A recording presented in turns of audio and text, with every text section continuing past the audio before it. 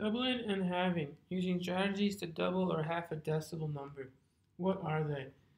Double is multiplying by 2 or having 2 of the same something. Half is dividing by 2. Why? To learn different methods to attack a problem. Interesting fact, centipedes have an odd number of pairs of legs, therefore there are no recorded cases of centipedes with 100 legs. So let's go ahead and take a look at the steps in order to do this. Step 1, double or half the number to the left of the decimal point. And step 2, double or half the number to the right of the decimal point. So now we're going to go ahead and get started by separating it into two sections. We're going to go ahead and double 4 by adding 4 to itself, and you get 8. And now we're going to go ahead and take a look at 2/10 and double it by adding it to itself, and you get 4/10. Now we're going to go ahead and combine them, and you get 8.4 as your answer. Now let's take a look at example 2. We're still going to follow the same steps, even though it looks a little different. Separate them. We're going to double 44 to get 88.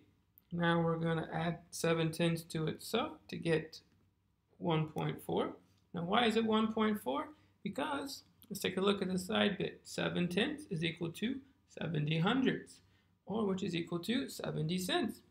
Now, if we double 70 cents, it does not equal 14 cents. Double 70 cents is equal to 140 cents, which is the same as 1.40, which is the same as 1.4.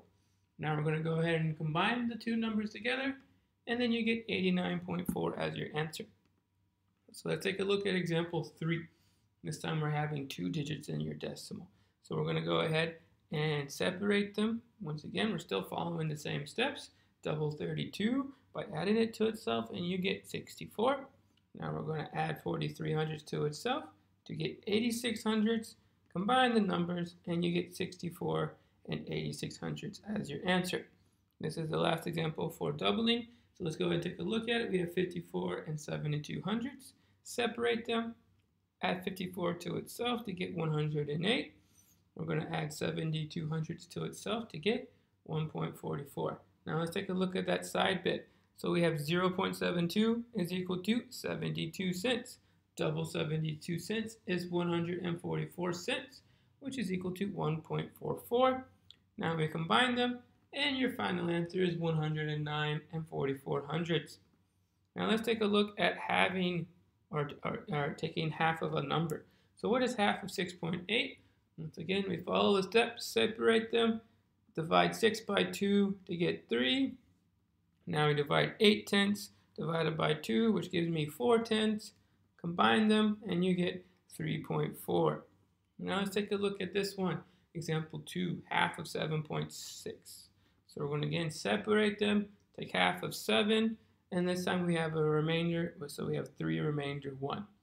Now we're going to go ahead and half 0.6, but wait a second, we have a remainder. Okay, so now we're going to go ahead and then add that remainder to the 6/10 to get 1.6. Then we can go ahead and divide by 2, which gives me 8/10. Combine the numbers to get 3.8, and that is your answer. Now let's take a look at example 3. What is half of 22.7? So we're going to go ahead and add. This is kind of a special case. So if the digit to the right of the decimal is odd, add a 0. It is easier to divide that number in half.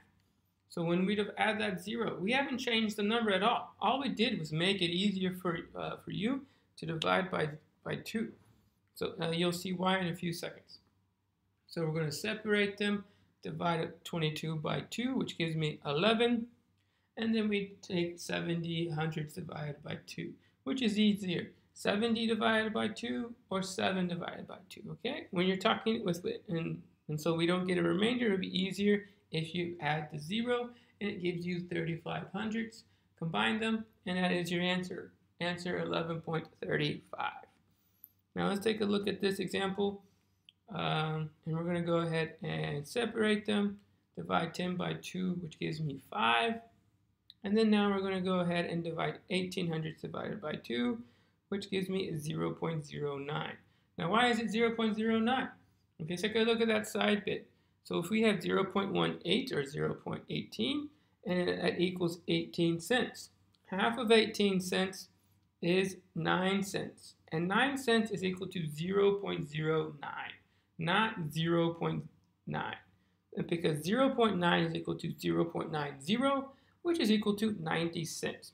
So now we know why 0.18 divided by 2 is 0.09.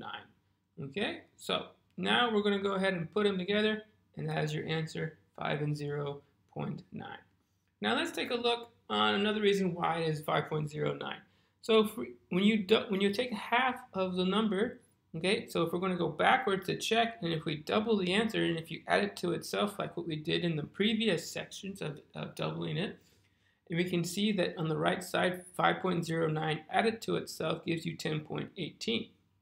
And then 5.9 added to itself gives you 11.8. So this is another reason why when you have to be careful with numbers below 20 when you're dividing by 2, and you need those 2 decimal places.